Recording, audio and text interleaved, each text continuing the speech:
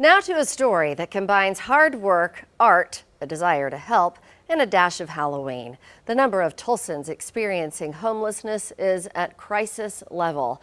I met with a Tulsa artist with a grand idea to do her part to help, one 2x4 at a time.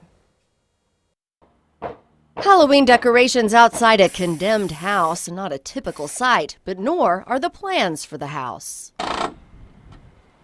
April McDaniel is an artist. I make money any way I can, so I've learned how to do all kinds of stuff. But learned construction work as a child, helping her dad build a cabin. 5 years old was when we started building that cabin, and it's still standing to this day. Squatters allegedly lit this house on fire. It was full of pianos April believes were stolen for copper. This right here is like going to be the kitchener. So April is almost single-handedly flipping the house. She made sure the structure was still sound enough. With donated help from an attorney for a contract, she met with the owner with a plan to provide a space for women experiencing homelessness. If you let me take on this house for 10 years after I'm finished, I said you can claim it as a tax exempt for the 10 years, and then when it's done, when that 10 years is over, you can have your house back.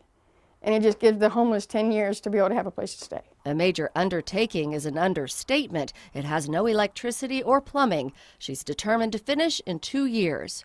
Her vision for the women's home, which she's in the process of making a nonprofit, is thorough. There will be rules and regulations. There will be codes on the doors and cameras and all that, and there'll be, an application to sign up for it. It won't just be, hey, you can stay there, and then if they don't follow the rules, it's a one shot and you're out. If you're supposed to do the dishes all week and you don't, you're gone. In addition to flipping the house, she also plans to expand it, building a room in this area and filling it with bunk beds for the women. Her art already adorns the walls. She gains inspiration from the works of Gothic filmmaker Tim Burton, and everything has been donated through word of mouth. I came home yesterday, there's 2 mirrors and a shelf sitting out in the garage.